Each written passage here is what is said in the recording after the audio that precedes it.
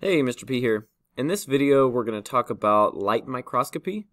We're not going to focus on a whole bunch of other types of microscopy. We're going to focus on what it means to be a light microscope. We're going to talk about the anatomy, both external and internal of a light microscope. We're going to talk about how the light has to travel through and what it has to travel through in order for you to resolve images in a light microscope. And so this video is all about light microscopy. Let's get started. A light microscope, like the microscopes you use in class or will use in class, is a compound light microscope. There are a series of external features that you have to understand. You have to be able to use adjustment knobs and diaphragms and condensers in order to fully clarify the image or in order to make the image clear and see the image at the right magnification. And so we need to understand what the pieces of the microscope are. And so starting from the top, we have the ocular lens or ocular lenses. Some of the microscopes we have in class are a single eyepiece microscope. Some of them are the binocular, meaning they have two eyepieces. We will use both. You need to be comfortable with both. And so those are the ocular lenses.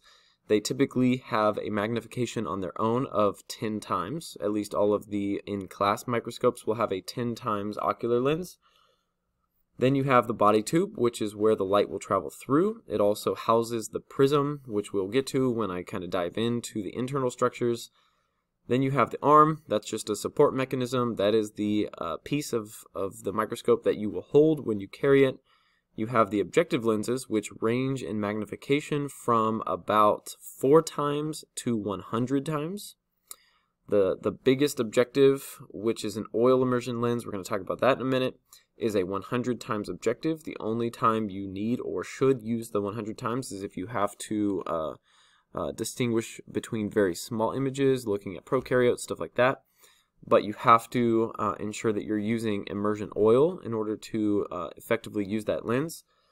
That has a 100 times. Then you have an objective lens that has a 4, 10, and 40 times objective. The way that microscopes work, and we'll get to it in a minute about calculation of magnification, is that you will take the objective or the ocular lens magnification and you will multiply it times the objective lens magnification to get total magnification. Again, we'll kind of expand on that in a minute. You have the stage, which is where the sample or the slide and cover slide will sit. You also have the condenser. The condenser is the piece of equipment that is going to condense the light and focus the light on your image. You have the diaphragm, which can control how much light goes through the condenser. You obviously have the illuminator, which is the light source. All of the illuminators in our laboratory microscopes are going to be LED. You have coarse adjustment knob or coarse focusing knob. You also have a fine focusing knob, and then of course you have the base. Okay, all of these things are really intuitive, easy to use. You need to get familiar with them and make sure you know how to use them correctly. Okay, if we dive into the internal structures or kind of look at kind of an X-ray image of a microscope, you will see that you have a line of vision. Obviously, you're going to look through either the single eyepiece or the two or the double eyepiece. That obviously gives you your line of vision. The nice thing about the double eyepiece is that you don't have to squint or shut one eye. You get a better field of view. You also can adjust these eyepieces to go out or in depending on how wide your eyes are. And so make sure you are using the microscope appropriately. Make sure you're adjusting all of the things that you need to adjust. The eyepiece obviously is where you look. You will follow the blue lines through this microscope. That is obviously the path of light. This is actually the path that the light from the illuminator will take. Okay, the light source will travel from the illuminator through the condenser and diaphragm through the specimen. Notice that that is where it is focused. It actually kind of crosses over each other. It goes through a series of objective lenses up through a prism, which is going to bounce around in that for a while before it is traveling through the ocular lens and out through your eyeballs. Obviously, I said that is your objective lens. You have the specimen, which is sitting on the stage. You have your condenser lenses, which are going to condense and focus the light source on the specimen, and then obviously your illuminator. Okay. make sure you understand the path that the light takes and what it has to travel through in order for you to be able to successfully see an image at magnification. Okay? So, some microscope terminology that is important that you understand is total magnification, resolution, and refractive index. So I have used already in the 5 minutes of this lecture total magnification. Total magnification is the objective lens times the ocular lens. Okay? If we are using the 100 times objective lens, which is the oil immersion lens, and we're using immersion oil effectively, and we are obviously putting that also through an ocular lens, we're going to magnify or multiply the 100 times the 10 times, and you will see that we will successfully totally magnify that image 1,000 times. That is the limitation of the microscopes in our room. Okay, 1,000 times is the biggest magnification or the largest magnification we are successfully able to achieve in my classroom. Obviously, we have other microscopes in other labs or biotech labs or post-secondary education labs that will go much higher than that.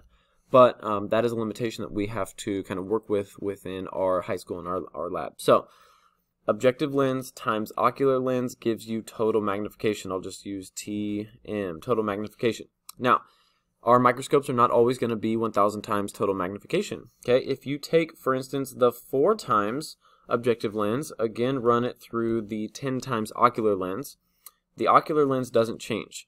The only change you can make between magnifications when you're looking at or through the microscope is you can change the ocular or the objective lens. Okay, so let's assume we're starting with the smallest objective lens at 4 times. We're going to take 4 times our 10 times ocular lens, and you will see that that is only a 4 times total magnification. Okay, 40 times total magnification. So our microscopes will range when you're using the different objectives from the lowest magnification of 40 times all the way up to the highest magnification of 1,000 times. Resolution is the microscope's ability to distinguish 2 points. So if you are successfully able to tell that those 2 dots are distinguished points, okay, that are completely separate, you have effectively resolving power, and microscopes have that ability. If, however, the dots are too close together that it appears as one, you physically can't see the separation between the dots, you lack the true resolving power to be able to distinguish those 2 points. So as microscopes go up and as the quality of the microscope goes up, then obviously you can see that the quality of the resolving power will also go up. Microscopes are really only as good as the resolving power. Okay, you have to be able to distinguish very small parts from each other in order for you to make the image clear. So resolution kind of goes along with the clarity of the microscope. Okay, if you're looking at an image and it looks like it's all jumbled and muddy and you can't distinguish anything from each other, then obviously the resolution power or the resolution isn't very good and the clarity is not very good. Refractive index is the measure of the light bending ability of a medium. So you can see that in this image, this is demonstrating the refractive index, and when you send light, which is obviously coming from the illuminator, the light source down here, and it's coming up through the condenser lenses, because these lenses are not flat, it's going to cause the light to bend when light goes through medium. So light's going to bend when it goes through water, light's going to bend when it goes through glass, it's going to bend when it goes through lenses, it's going to also bend when it goes through the slide, it's also going to bend when it goes through the specimen or the medium that you're looking at. Okay? Light bends when it travels through medium. So, in order to minimize the amount of light that is being lost, because as you can see that if this is our objective lens and it is not successful in collecting the light is not going to be seen, okay? Or the image isn't going to be seen. The only thing that we're going to see is what actually effectively gets moved up the microscope through the prism and through the ocular lens into your eyeball, right? If the light coming from the illuminator bends and refracts out and is completely lost, it's not going to be picked up by the objective and therefore not going to be seen. Okay. Again, we're going to talk about this more when we get into further microscopy techniques, but that is the biggest reason we use oil immersion. Notice that there is on this left side of the diagram this kind of tube of oil. This is actually immersion oil, and it is used to kind of create a wall so that the light can't physically leave. It actually kind of acutes, if you will, the angle of the light bending, and so the light effectively stays in that tube or in that column and can be picked up and can be seen. So when you're using your bigger objective lenses like the 100 times, that's why I said it is an oil immersion lens.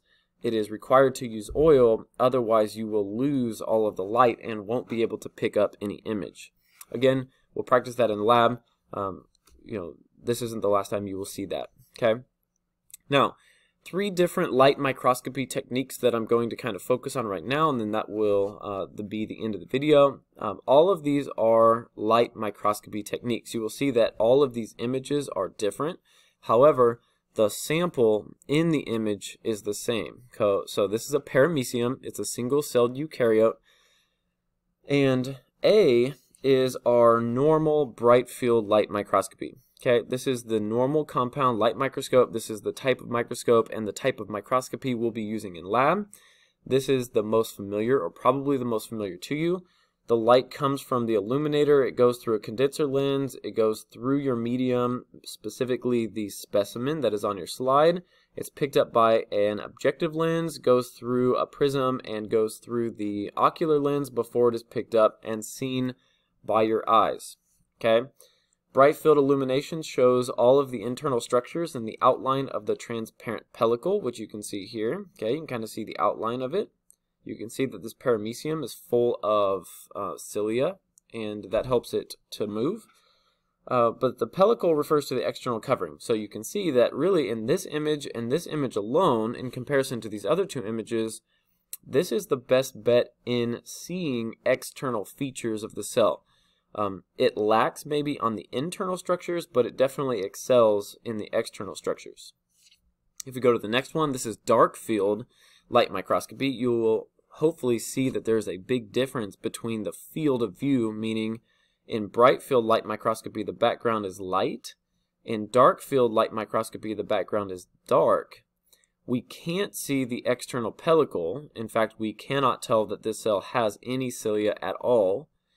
But the nice thing about dark field light microscopy is that it uses a special condenser with an opaque disc, which is going to eliminate all of the light in the middle, and so only light that is kind of reaching the specimen here is light that is coming in at a very sharp angle, meaning it's going to kind of give the image more contrast between the background and the image.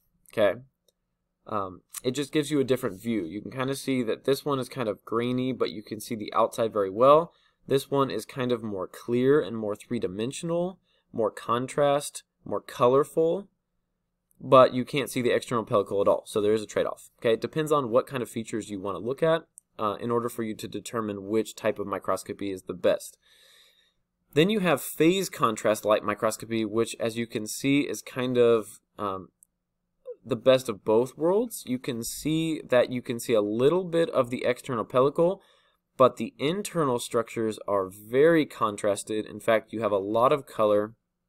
And the nice thing about phase contrast light microscopy is that the specimen is illuminated by light passing through an annular, which is a ring-shaped diaphragm. Direct light rays are unaltered by the specimen. They travel a different path than the light rays that are reflected. And so when you have the 2 sets of rays that are combined, it provides a greater differentiation of the internal structures and clearly shows the pellicle. You can basically see that you have light coming in at an angle. You also have light that is coming in more direct because of the way that the light is being kind of diffused through the specimen and then picked up. you get a more contrasted picture, and so you get kind of this dark field view, but you also get the external pellicle and you get really contrasted internal structures. All three of these images are exactly the same in terms of the object being studied. It's a paramecium, but you can see that using different light microscopy techniques gives you a very different image. Depending on what structures you want to look at and what you want to study, dictates which light microscopy technique you should use. But all light microscopy uses light, visible light, as the energy source and as the medium by which the image will be shown. So, if you have any questions, let me know. Bring them to class. See ya.